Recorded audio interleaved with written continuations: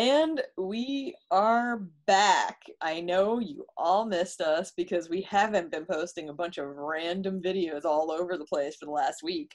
Nope. It's what happens when we get excited because we have a super special guest today, Tara VanFlower. Yeah.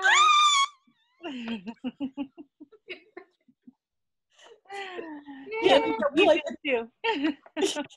Candy, would you like to talk about what we're going to do today? Okay, so today we are going to put on old school goth makeup while we interview Tara and she does her tour makeup. It's very basic. That's okay. It's fancy though. It's fancy. Like, let's give it a name. It's the tour look. Yeah. Sure. Yeah. It's budget ghetto look. Awesome. Same. I've got nothing but Wet and Wild in front of me, and I don't know where I got half this. Like, I have an Almay and I have a NYX. And then, of course, all the rest is Wet and Wild, and then I have a Black Opal, which I love this brand. Oh my god, I love them. I don't know that one. I had Tattoo Junkie lipstick. Ooh. Yeah. I literally have one lipstick that I've had for probably 5 years. I don't know, but that's what I'm going with today. But it's multi-purpose. That works. I've had my mascara. Well, actually, I've had this eye makeup for like 8 years. So yeah. Who cares about expiration dates? Germs, schmerms, who cares? Expiration dates are for wimps. Look at these. Nice. Snuff it out. I don't think this company exists anymore. In fact, I'm pretty sure Wet and Wild bought them and just absorbed them. That's hilarious. But yeah. I love Wet and Wild. I know, they're always Jeffree Star approved. Jeffree Star. Should we mention him? We should. Let's mention. Turn into a drama channel. Yeah. So catch us up on the Jeffree Star drama there, Tara. Oh my god. Well, everyone hates him. I mean, do we really want to go into this? I honestly don't know who he's the Voldemort of cosmetics. Yeah. He's very big on performative activism.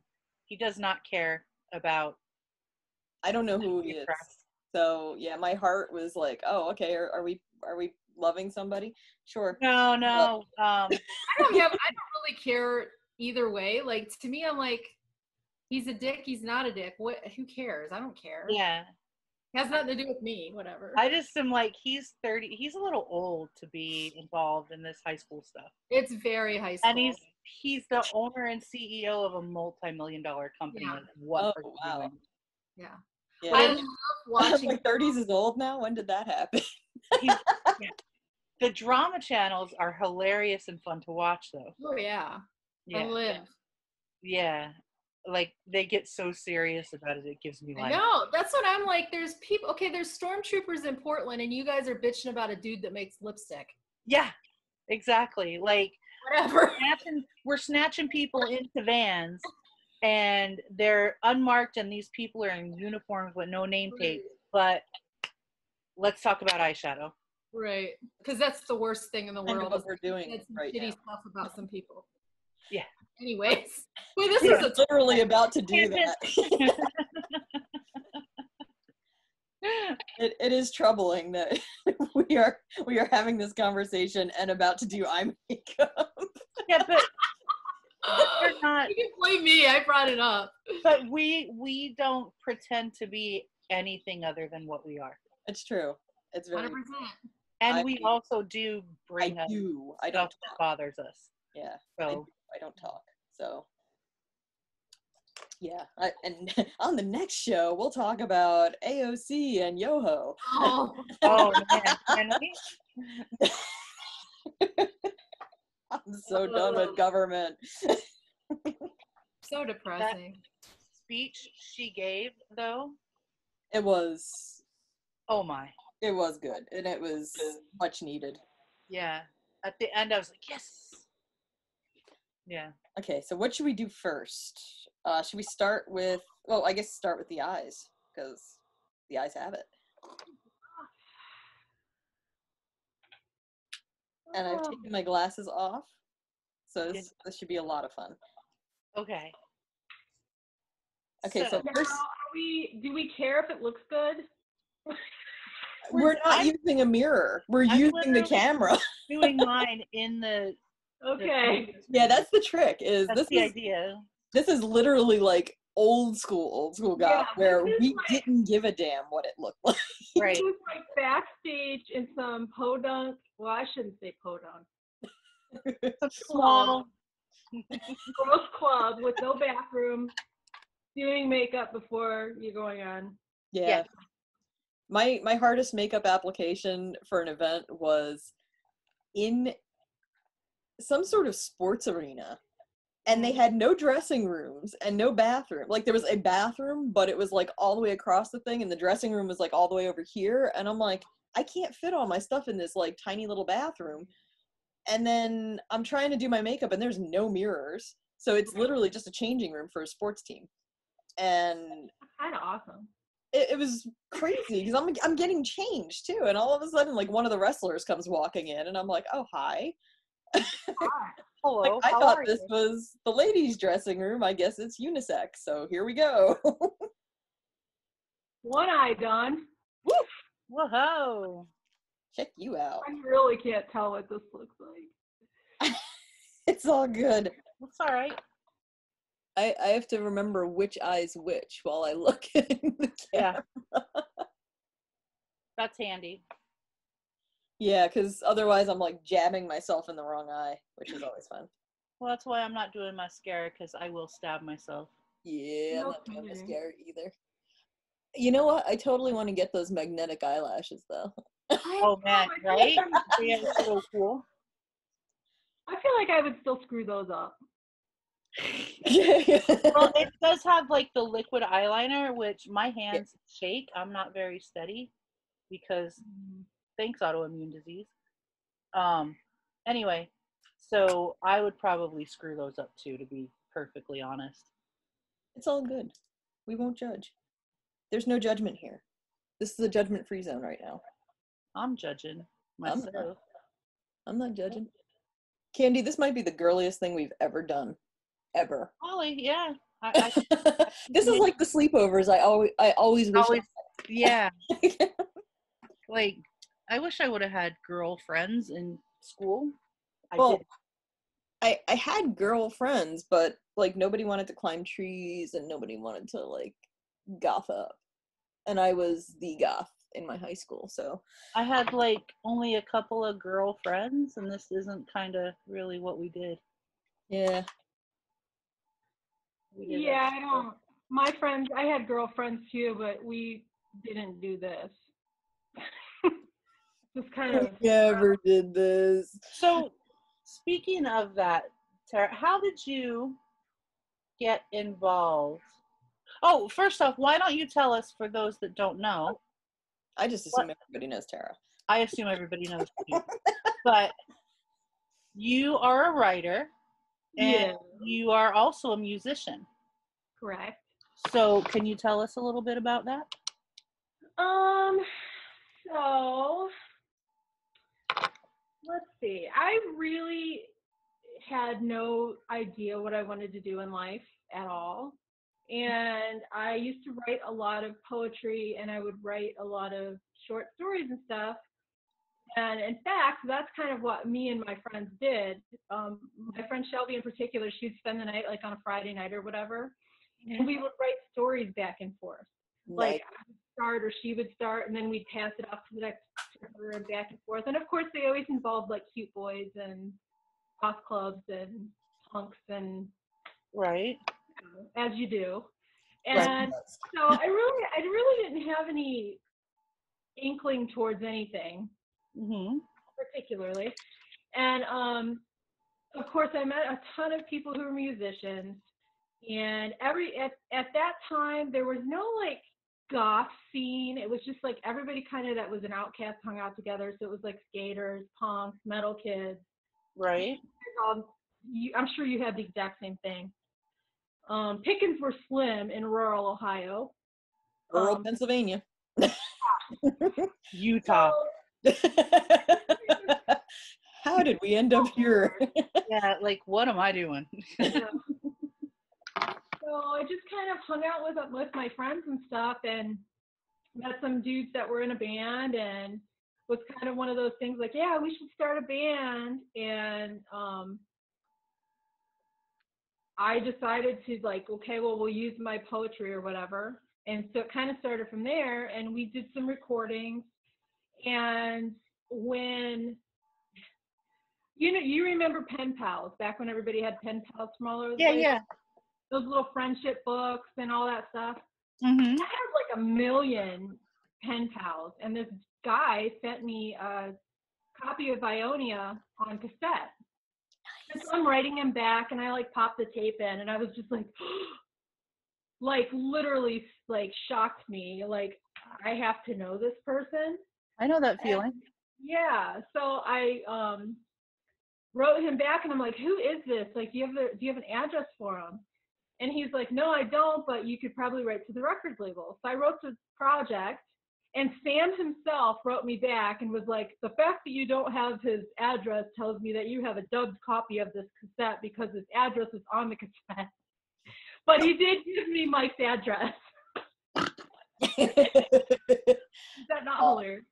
So I wrote Mike a fan letter, and we just started writing back and forth and stuff, and I would send him tapes from my band, and he asked me to come out and sing on a couple tracks, and I kind of just never left. So. And then the writing thing, I used to read a ton, and I would always read these books, and I'm like, oh, the characters aren't doing what I want them to do. They're not like thinking like me. And this one night I had this really detailed dream, and it was like a movie. And when I got up, I was like telling Mike about it. And like about halfway through, I'm like, I'm just going to write this because it's a good story. And so that's how Violent Violet came about. Oh, wow. So it was just kind of like I was tired of reading other people's stuff that didn't give me the feels I wanted, I guess. And so kind of decided to do it myself. Pretty much how I got started too. Yeah. So which one of your books that you've written is your favorite? Oh, probably Violent Violet, just because it's like the first one, and I like the like cozy feel of it, where her world is still very small. Mm-hmm. She has her little hand, count them on your fingers, group of friends, and she doesn't know any of this other stuff. And it's just very cozy, and it reminds me of being young and like having your friends, and everything's like so crazy, and everything's bigger than it needs to be, and the drama is just insane, and blah blah blah. And it's before she really knows anything about anything, and now her world is just so big that it's nice to go back to like that kind of cozy feeling of the beginning. Her world is amazing. Like, I don't know, it's like when I read Susie's books, there's just a different depth to them than I get from other books, really. I want to live there in her world. Yeah, I mean, it's like these are people that you could know. Like, they're not contrived at all. Like, this is like people that you could hang out with. Well, I try really hard, and I'm sure Susie does too. Like, I want them to be real people. I want them to have real reactions to things that a normal person would have. Mm-hmm. Like, so many times when you're either watching a movie or reading a book or whatever, and like somebody meets a vampire, and they're just like, they don't have questions. Yeah. Like, why would you not? You're standing there with an immortal being who has been alive for a very long time. Wouldn't you have like questions like, what is the meaning of life? Like, Yeah. I don't see that very often. I don't see that in movies and stuff where people are asking questions like you would ask. Mm-hmm. But anyways, I try to make them relatable, and even though it's an unrealistic scenario, or is it? Maybe it's not. I don't know. I just try to make it seem realistic, I guess. Try. Oh, you guys, it's so hot. My eye makeup is melting. Ugh. I have the air conditioner window unit going because it's disgusting here. Yeah, I've got the AC pumping, and it's not doing jack nor shit. Ew. I feel bad. You guys are over here doing all this like intricate. I'm like, done. This isn't intricate. This is definitely not intricate. This is. I'm putting it on in the camera. Yeah, this is what can I do in the camera without stabbing myself. Is that what you were gonna say too? Yeah. Okay, so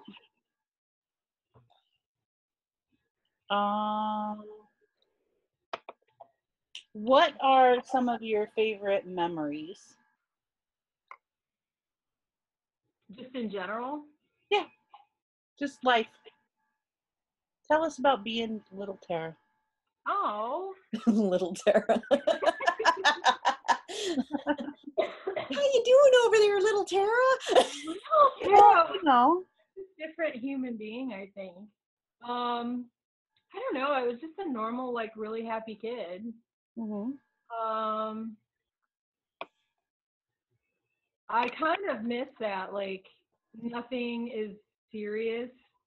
I'm sure you guys get that too. Like, everything's so serious now. Like, I miss just like it being summer and like running in dandelion fields and. Oh man, not caring about anything but playing and. Where did you grow up? Did you grow up in the same house your whole life? Yeah, I grew up in Manaway, Ohio. Mm-hmm.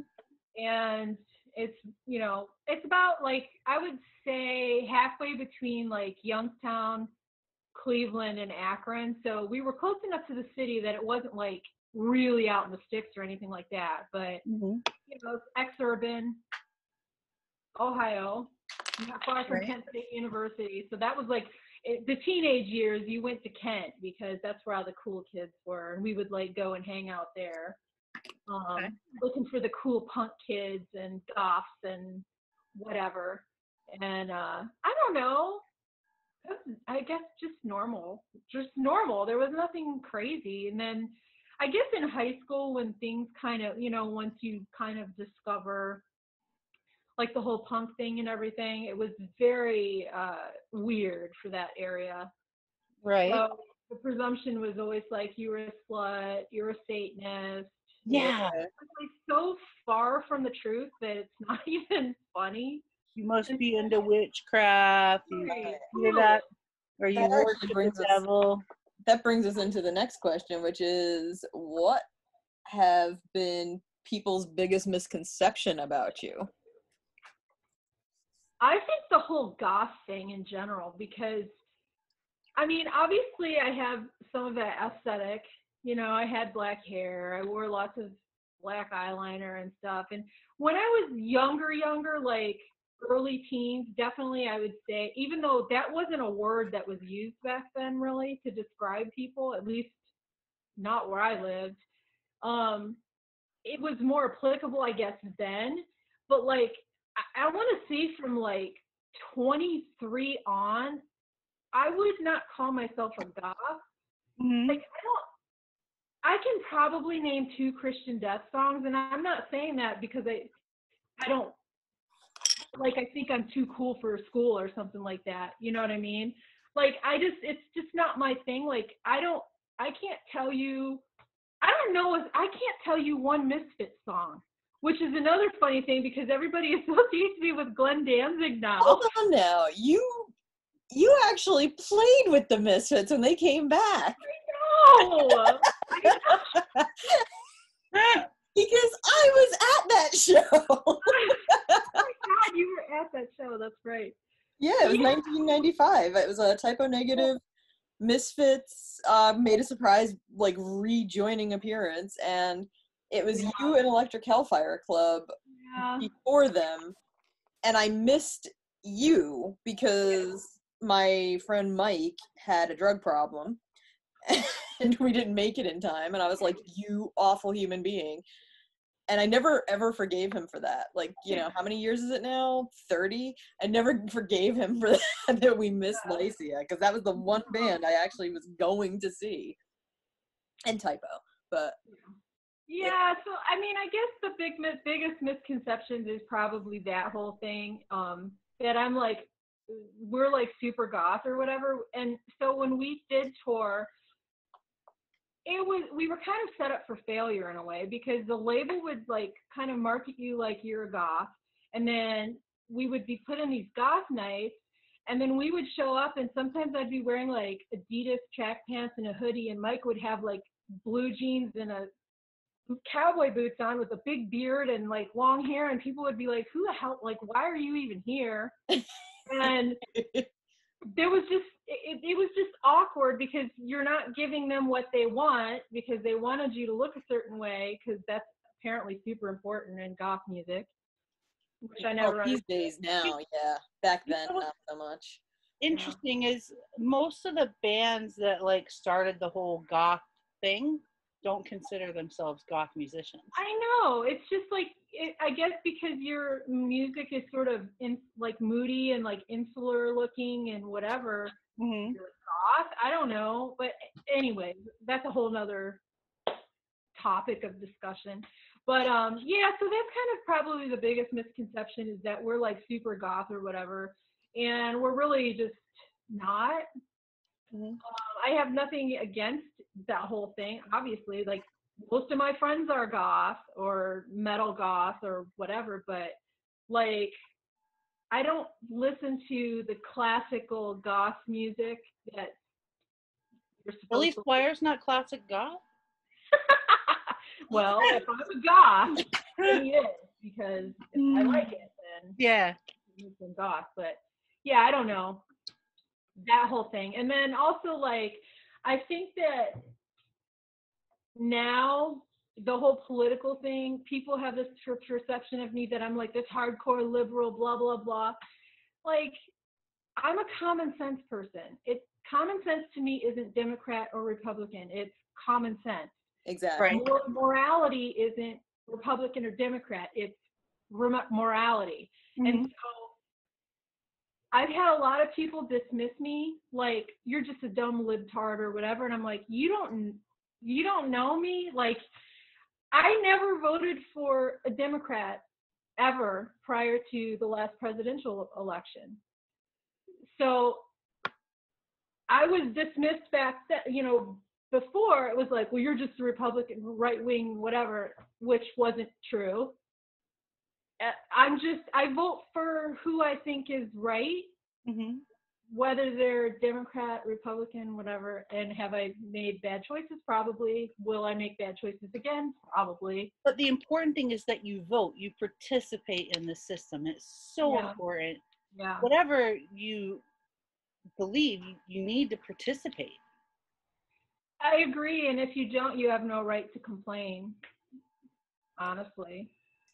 But I don't know. So those are kind of the things that I've had misconstrued about me, which people think what they want to think. It's just aggravating sometimes, because you're just genuinely who you are, and then people try to put their crap onto you, and then when you don't live up to it, you let them down. And it's like, but I didn't present that to you, so right, that's your fault that you wanted me to be that, and I'm not mine. So yeah. Oh, are we doing lipstick now? Yeah, I've moved on. I couldn't decide between the red or the black, so. I have a theme.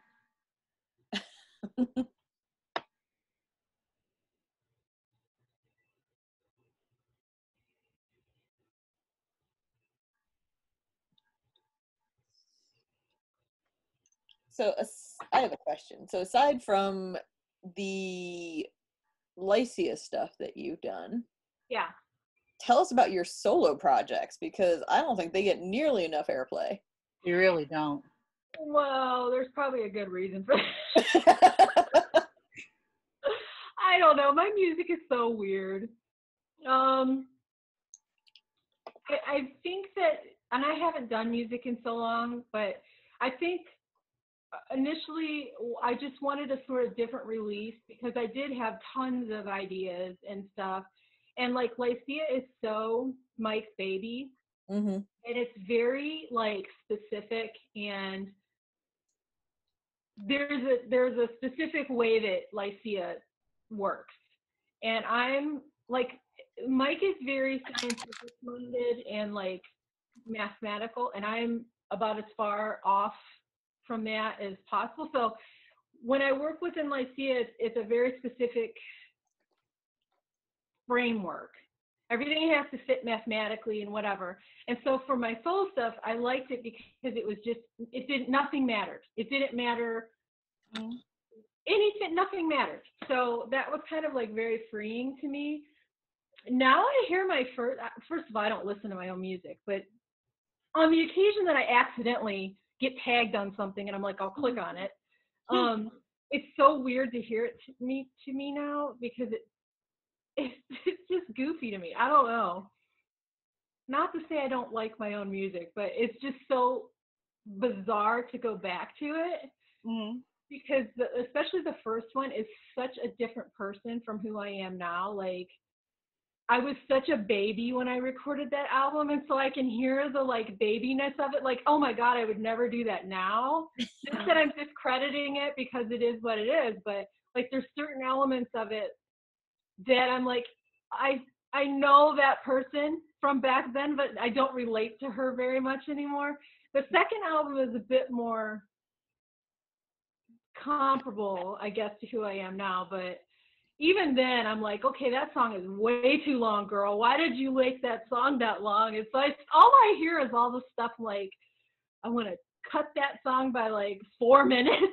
You know, we all do that with our art. I think that's a big part of like being an artist is as we're creating what we create, it's almost like, I know for me, it's like I'm exercising something, like I'm totally putting something that is bothering me or just some big emotion. Yeah. And I'm processing it and putting it to the side. Yeah. So that it's not an issue. Like, you know what I mean? It's for my mental health, it's the best thing possible. Yeah. And another thing too is that like with Lycia, everything filters through Mike.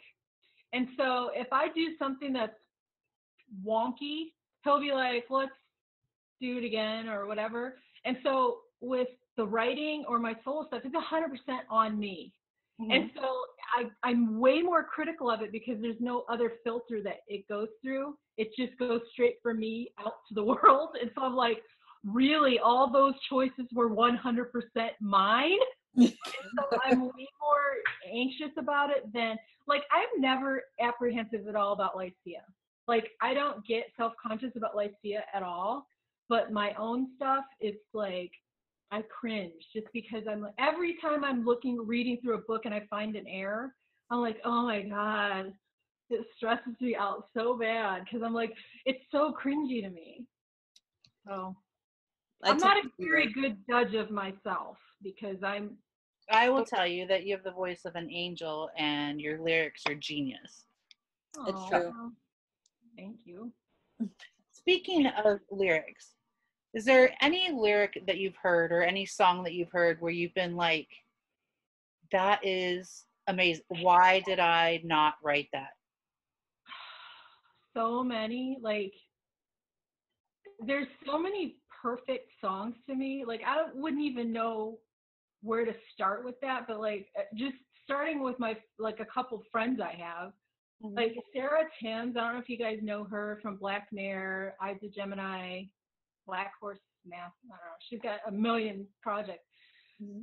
Her whole aesthetic to me is just so perfect, like musically, lyrically, and sonically. And I'm just like, it's so freaking good.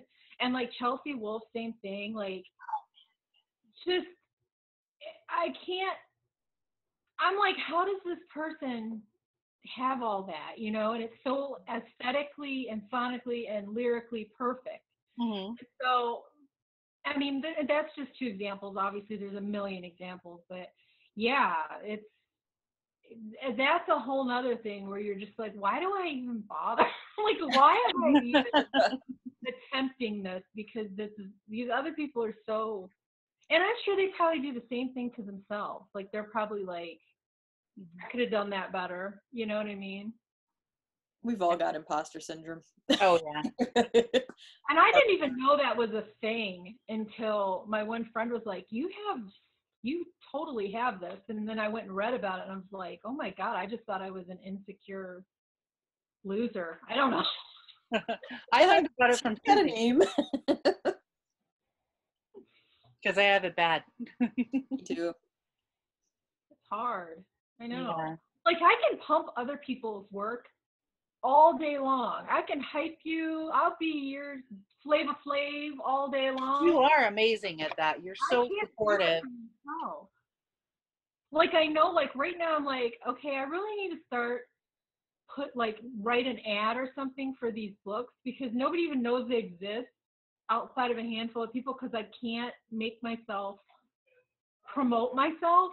And I'm like, I really got to get past that, but it makes me, I mean, I can't even talk about it. I'm all cringing inside thinking about. Do you have an Amazon like author page? I do. Awesome. And I don't do anything with it because I'm like.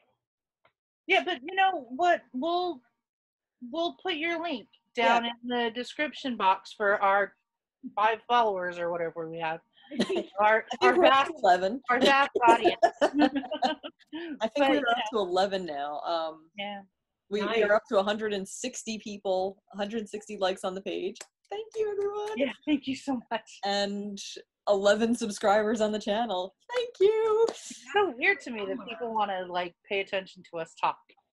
I think after the makeup thing, they're probably just going to be like, what did I sign up for? What's wrong with them? Why are we here? What's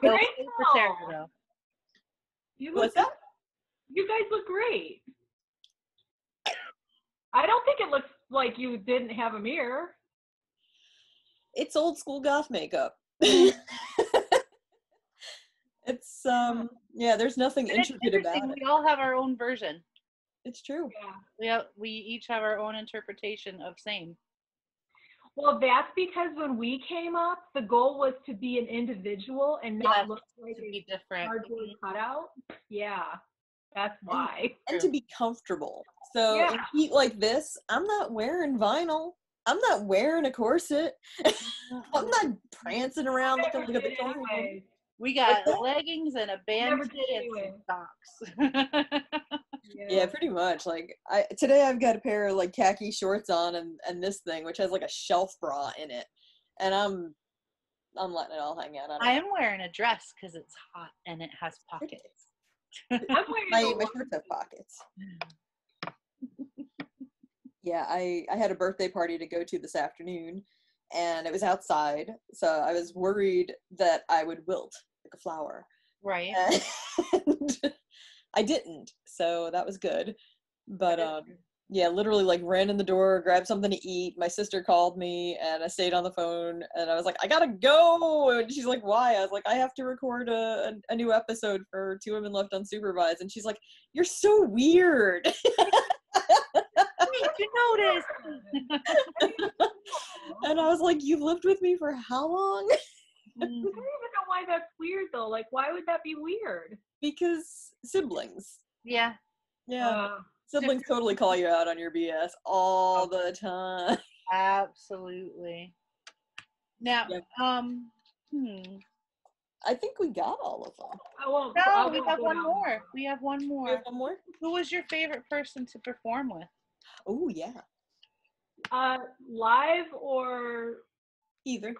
Recording. Oh, yes. Oh, yeah. Oh my gosh. I mean, it's kind of hard to deny the whole typo thing because typo. Yeah.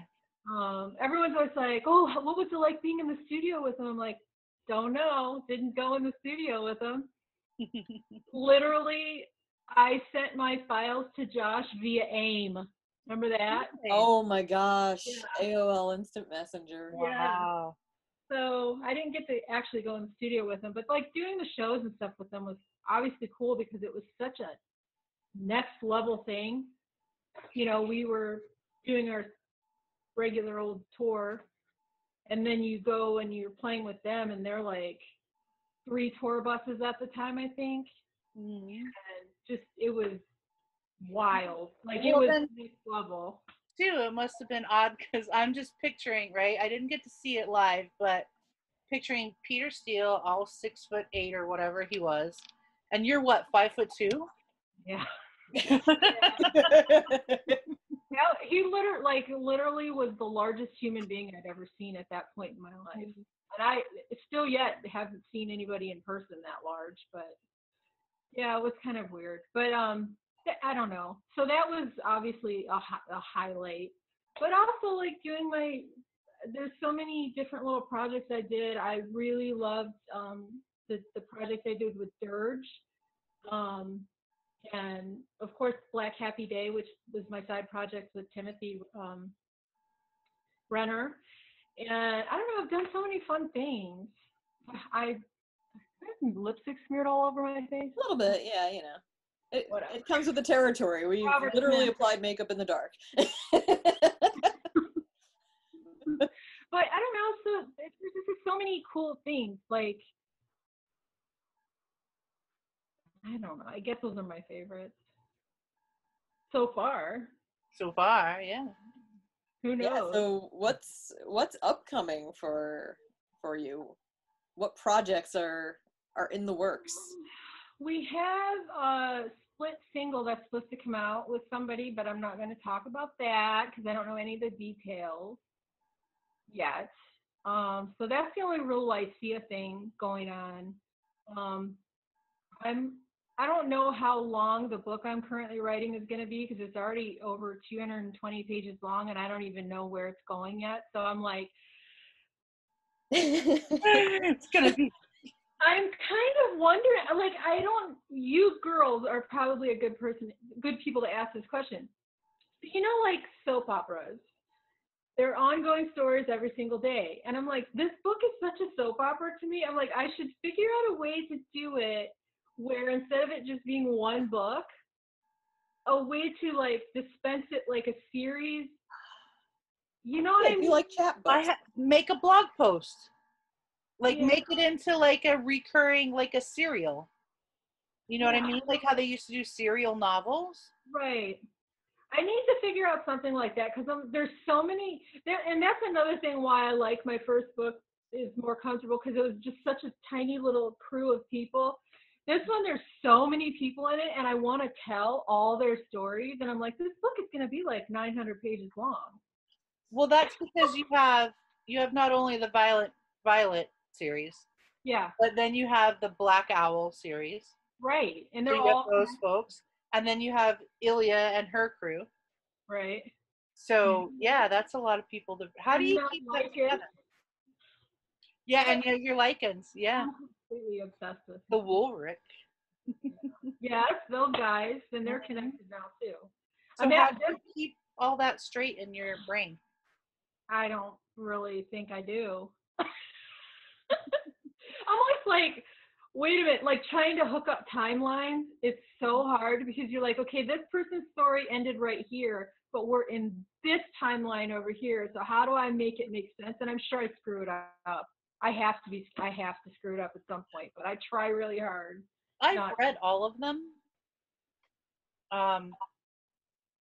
You're doing fine. I hope so. I try really hard. Like, I'm always afraid I'm messing up someone's eye color too, because you know there's like random people, and you're like, I'm always like, okay, what color were they? Dorky. Maybe you should make a chart. Like, maybe you need like an Excel spreadsheet for like. I actually really do like, but again, that's work, And you want to be fun. You don't want to do the work of the work. You want to do the fun of the work. Right, exactly. And there again goes the whole, like, I don't promote myself because I know that that's going to be work, research, and like labor intensive for me to figure out how I want to do it and whatever. And I'm like, okay, I only have this minute amount of time a day to work on fun stuff. Mm-hmm. And do I want to spend it researching how to write a good ad or how to fix a manuscript layout, or do I want to just write a story? Mm-hmm. Like, I wish I had like a clone so that they could do all the crap I don't want to do, but or like a slave or something. I don't know. That sounds terrible. I don't mean it that way. You guys feel like you have lipstick on your teeth? I do. lipstick on my teeth. Like, I feel like somehow I got streaked across my face, but I think it's just. I don't see any. Yeah, I'm not seeing any streaks. No, you look good. Ugh. I just feel like I've got all the lipstick on my teeth. Yeah, same. But you don't. And you guys are so pale. Look how tan I look. How did that happen? I'm not pale at all. We're in the Northeast. I'm like so. Why am I so red? This is my tan. I've got tan lines. I was in Ohio too, but unfortunately living out here in Arizona. It's like sunburn. What's that? I don't go outside, so I don't know how this is happening. Yeah. Look at that. Oh, wow. Oh, are you sunburned? I'm hot. Oh. That'll do it. I get those. It's the time. It is the time. We are moving into crondom. It was fun, maiden and mother. Yeah. I miss the maiden times. Oh. That's a whole other thing. Like, you know, nobody ever really talks about how completely insane your body is. And even doctors don't quite understand it. So, like, when I don't know how many years I was going to the doctor saying, something's wrong, something's wrong, something's wrong. Oh, no. There's nothing normal. Great. You're too young. You're too young. And I'm like, okay, well, finally, they're not telling me I'm too young anymore. Mm-hmm. But I'm like, they don't tell you weird stuff like sometimes your tongue feels funny. Yes. Or your mouth, like my mouth just lately, the past few weeks, is constantly dry. That's why I'm sucking on this Snapple like I am. Yeah, it's so weird. I am always thirsty. Yeah. And I have geographic tongue. Uh-huh. I never had that until Dirk was born. And then when he was a baby, he got a spot on his tongue. And I took him to the doctor and they're like, oh, it's just geographic tongue. So he and I got geographic tongue at the same time. I don't know if he gave it to me in utero or very strange. Is it? What is it? It's contagious? She has, like, she's shown pictures of it on her face. Oh. She has, like, a map on her tongue. It's like a map on your tongue. And, like, sometimes it's triggered by food. Like, if you eat something acidic. You have a really long tongue. That's... Mine's short and stubby. No, it's not. Yeah, I don't know. It's not like there's nothing scary about it. It's just a weird hormone thing or food thing. Weird.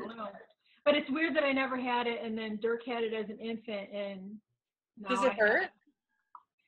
It doesn't hurt, but you know how when you eat something super hot and your tongue burns? Yeah. That's kind of how it feels like. All the time? Your tongue feels when it's kind of. Like it feels super dry and like it's burnt. It's weird. Weird. Bodies are strange. Like, I have a lot of symptoms because my autoimmune diseases have autoimmune diseases. Like, right. I'm sure people know that. But, like, I've had doctors look at my file and they're like, you know, if we told someone about you, they wouldn't think you were real. Because I just have so many different things. It's like doc. Yeah, and I'll go in and they'll be like, well, we don't know what's causing this symptom. Right.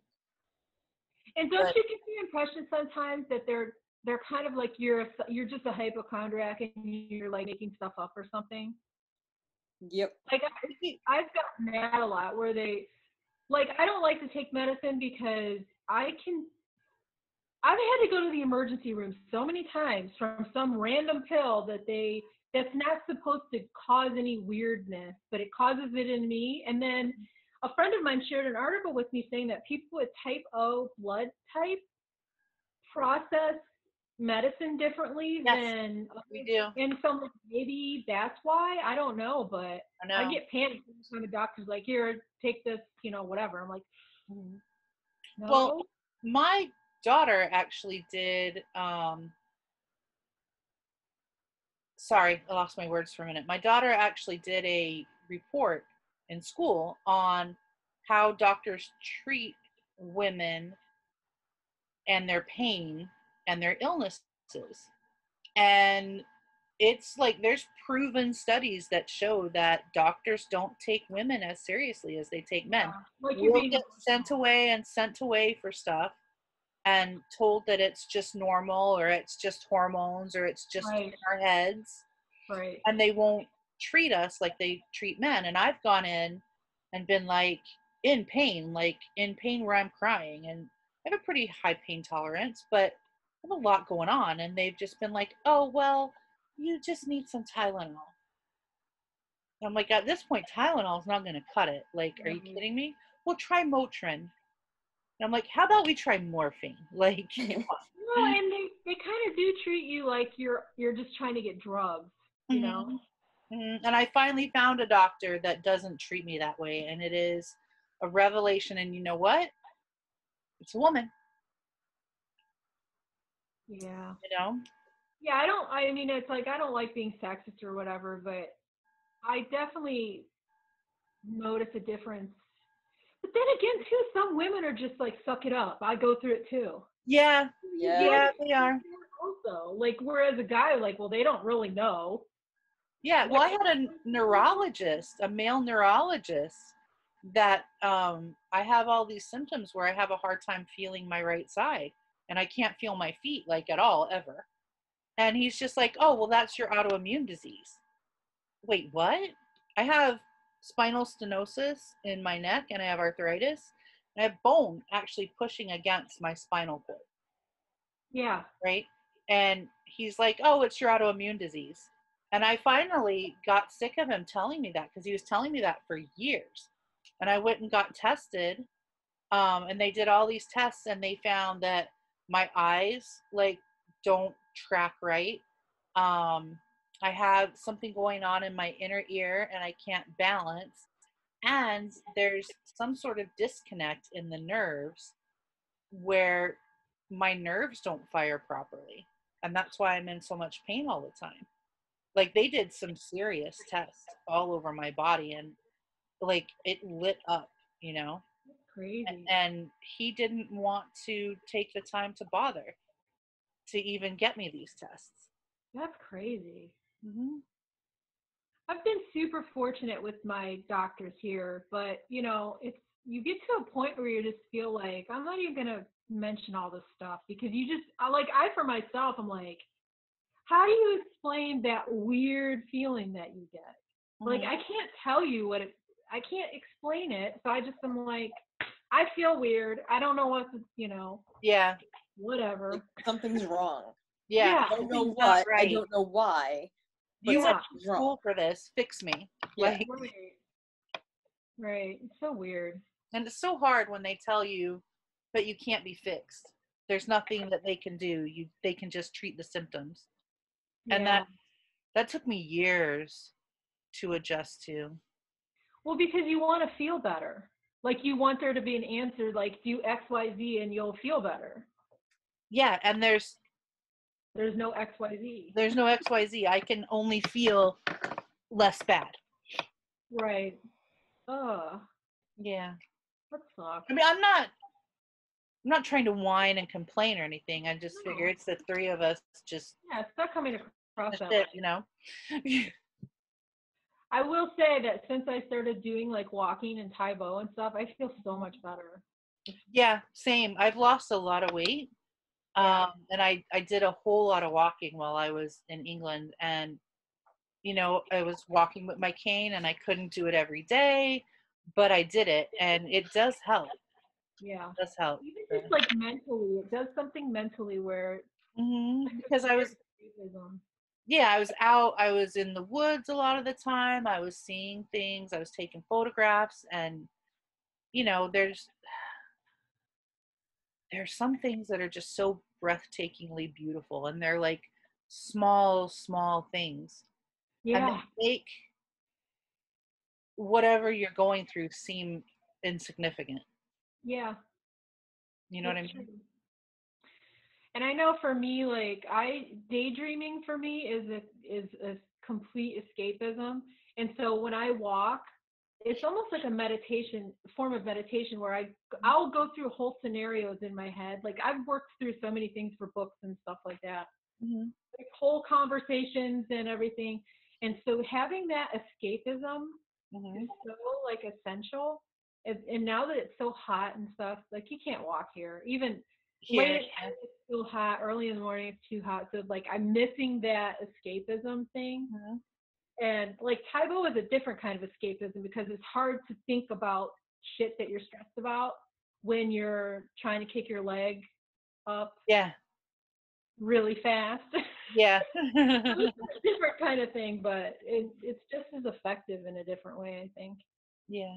Plus, I'm obsessed with Billy Blanks. You are. I am like, he's so cool to me. So weird. I'm like, he's so cool. Susie, what are you doing? You've lost a lot of weight lately too. I've lost, let's see, I started out at 177 pounds. As of yesterday, I'm 150. That's so awesome. Good job. Yeah, How are you doing it? Weight Watchers, exercise, basically not having the stuff in the house that I want to eat. Like I am an ice cream fiend, and we do have ice cream in the house. What I've been doing instead is trying to think, what is it in the ice cream that I'm actually craving? Is it the sugar? Is it the sweet? Am I just bored? Right.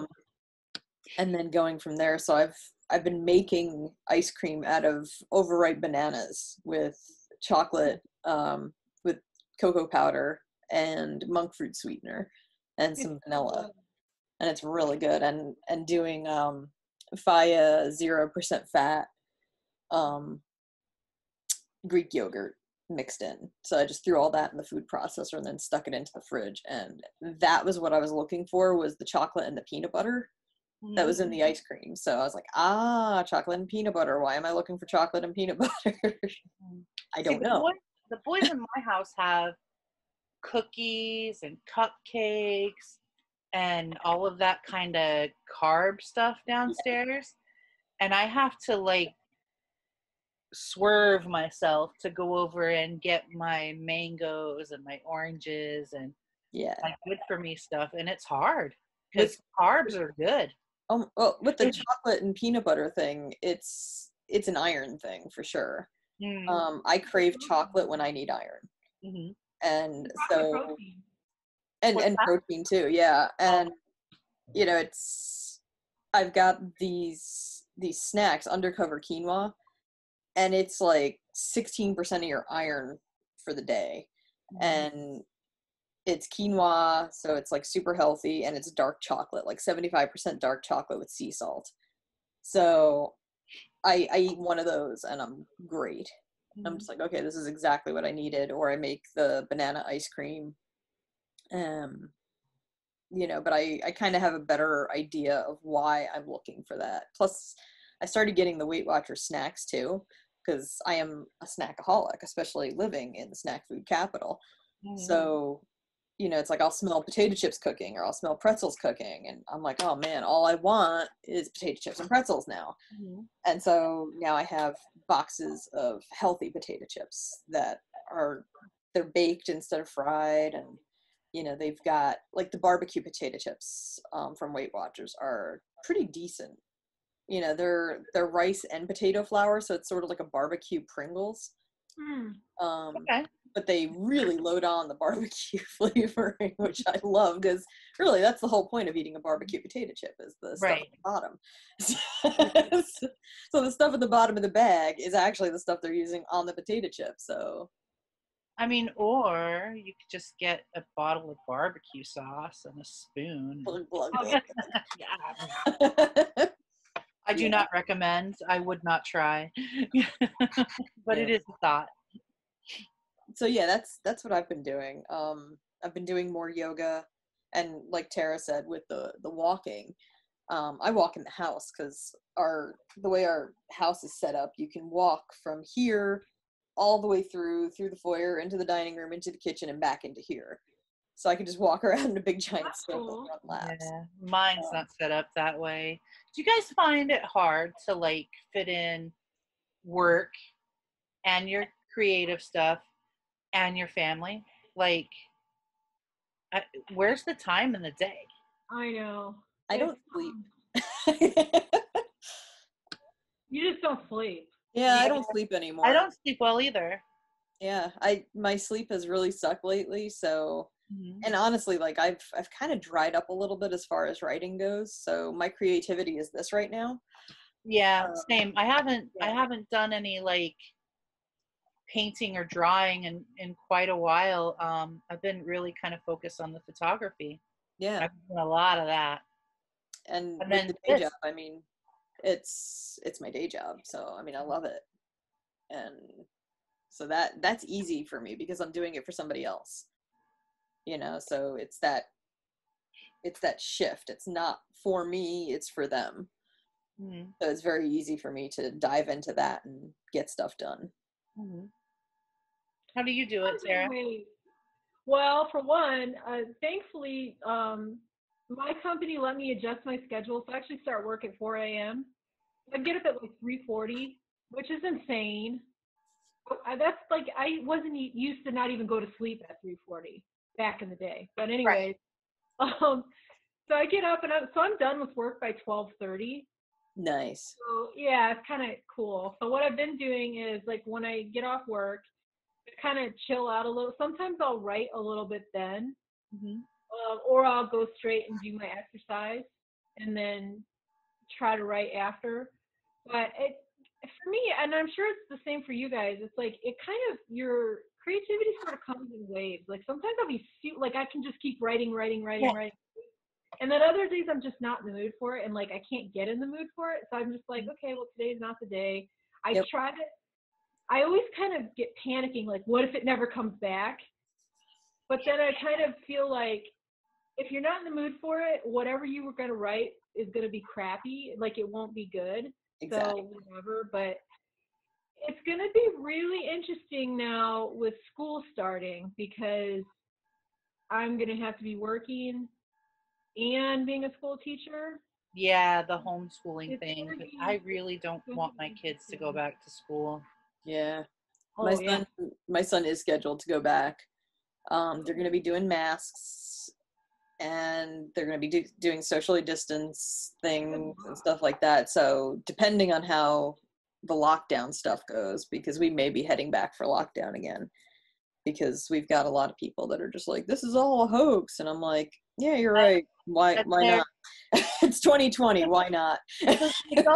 The adults are acting that way, right? So this is my issue with it, right? Yeah. The adults are acting that way with it. Why are they expecting that the kids will be behaved better? And also, wait, I don't want to rant. Never mind. Did I stop the recording? No, but like, why are we asking teachers to, I mean, come on, man.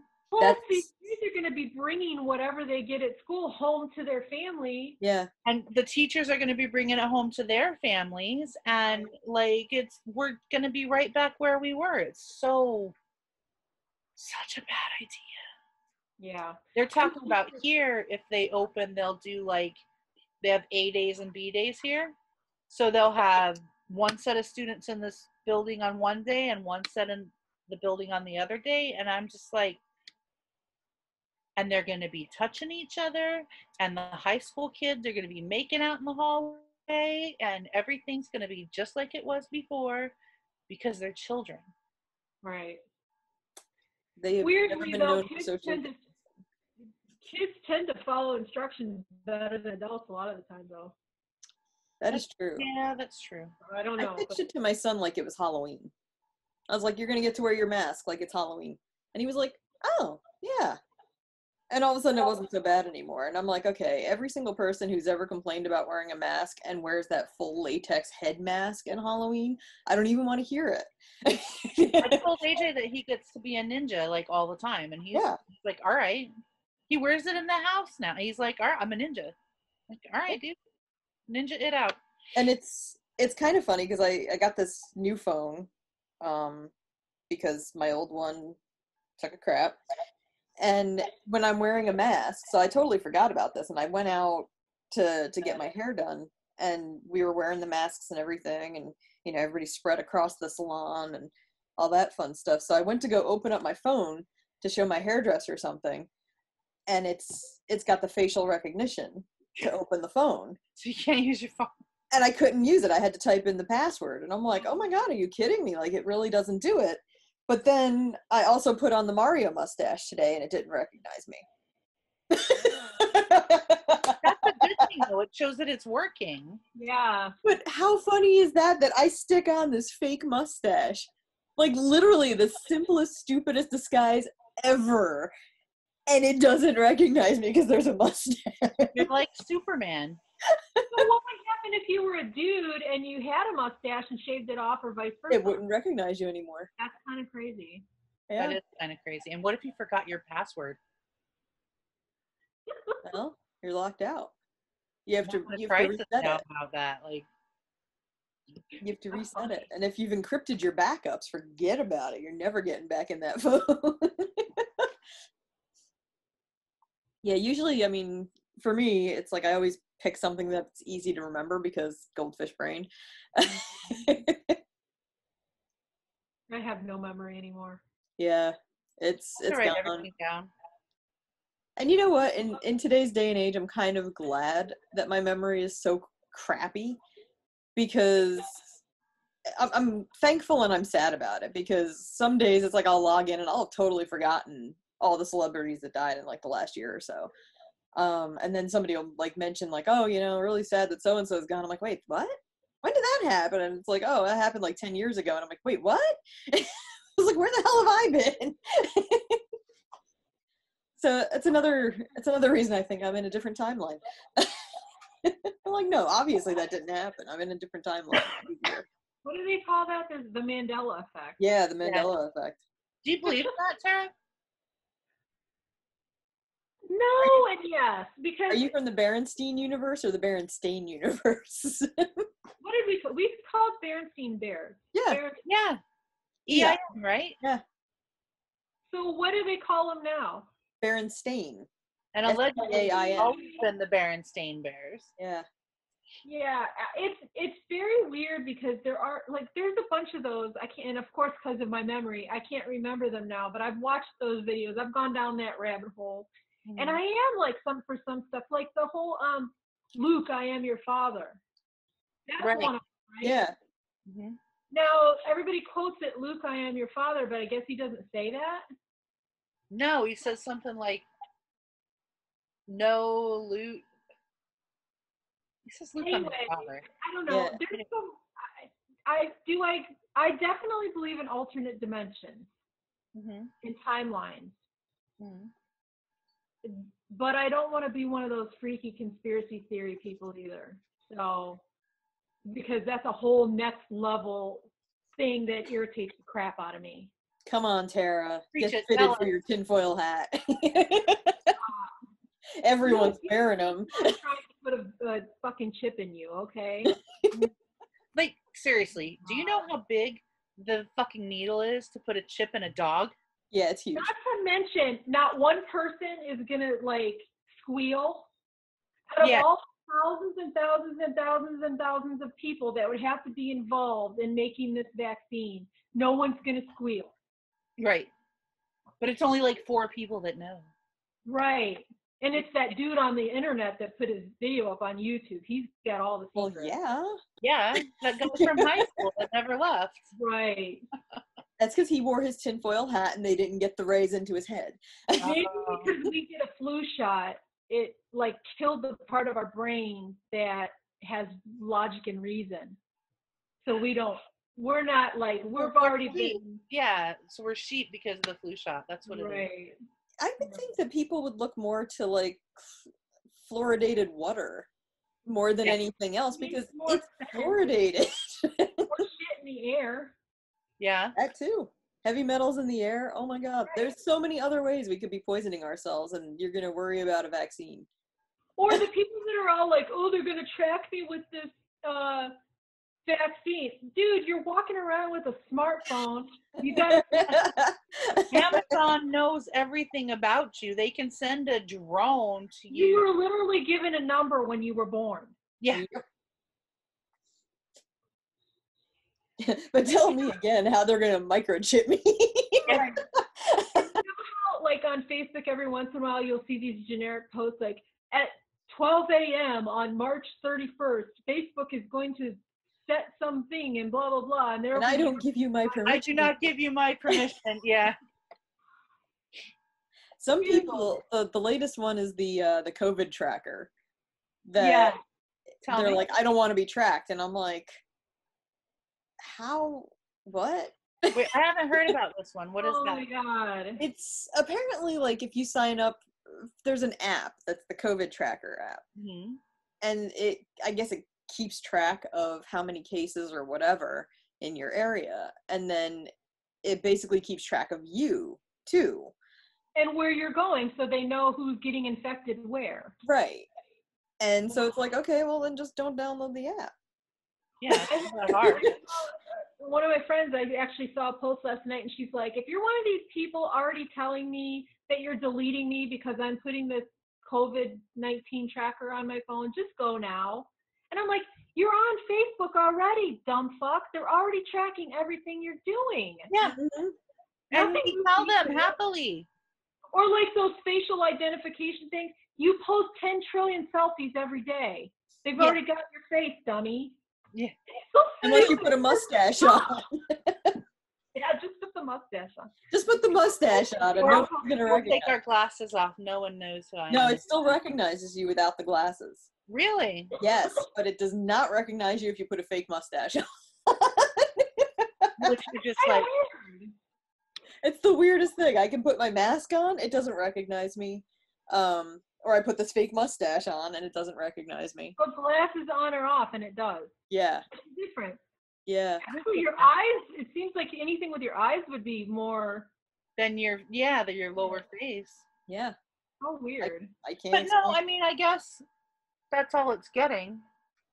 Yeah. I mean, let me. Yeah, but this. And your nose. I mean, I don't have my glasses on right now. Your nose and chin are like important, I guess. You know. Yeah, and I mean, it has you moving. Look at me doing weird shit on the internet. Yeah.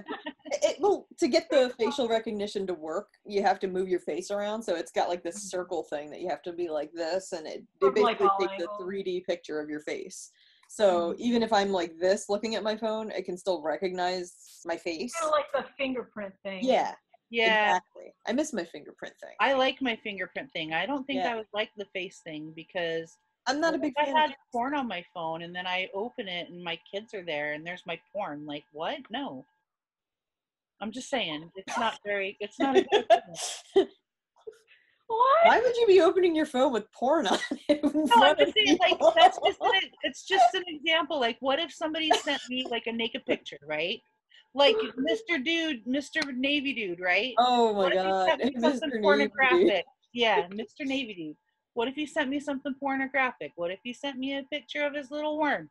And then my face is recognized by the phone, and my daughter's sitting there. She doesn't need to see a penis. She's 17. I guarantee you she's probably already seen one. Yeah, but she doesn't need to see weird Navy Dude's penis. Ew. She doesn't see strange peen. Yeah, and then, I don't need to have that conversation with her. Like, Mom, why is there a dick on your phone? Like, Well, You know? sometimes when people really want to reach Really? out to each Yeah. other. He thinks it's gonna impress me, babe. He thinks that this is Sometimes, gonna get me to send him money. sometimes, sweetie, men think that this is good, and they send naked Yeah, pics. love the internet woman.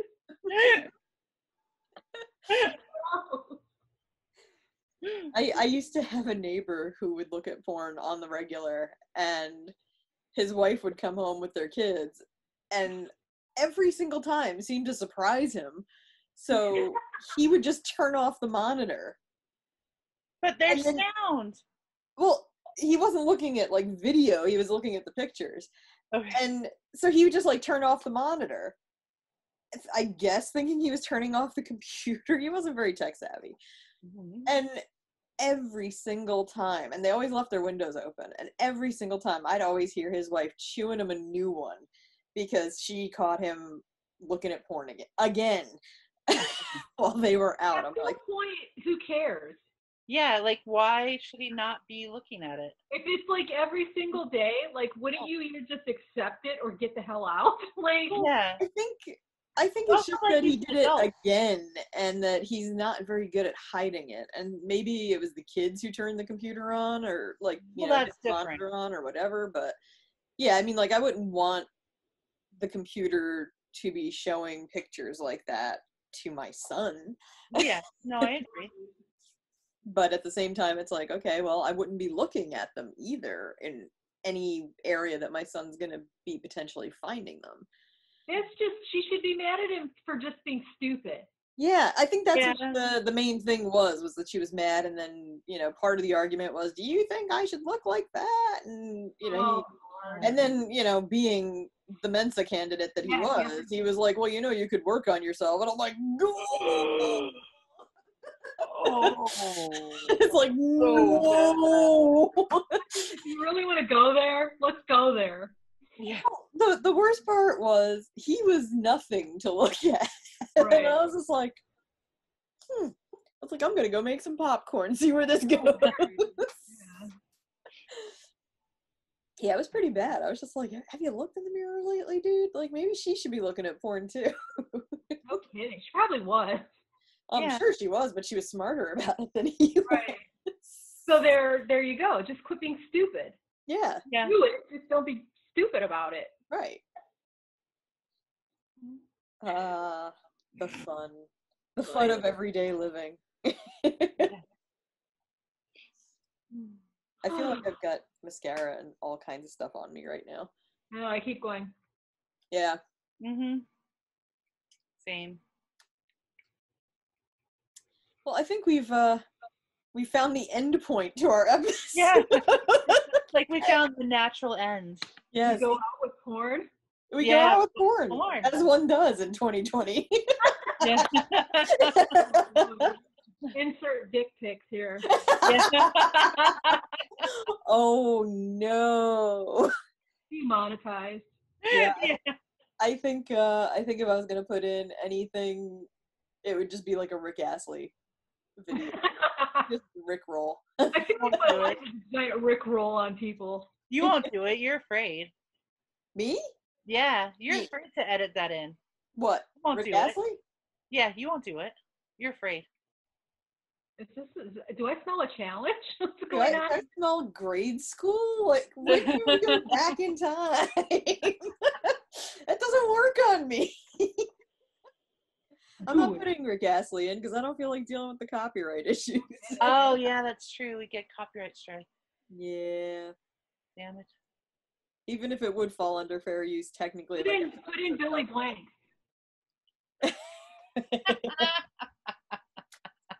Typo. We have the two little spaces down at the bottom. You could just put like random Billy Blank pictures in. That'd be hilarious. I think we found our outtakes. Pew, pew. Tara's gonna show us some sick moves. Yeah. I totally would if I had more space right here, but I'd probably break an ankle. Oh, don't do that. That would be a crazy outtake. That would. Bloopers Could and be the outtakes. thumbnail. Could be the thumbnail, Tara, like, kicking. With my ankle bent like this. Bones sticking out, jaggedy points. Oh. You're like, ow.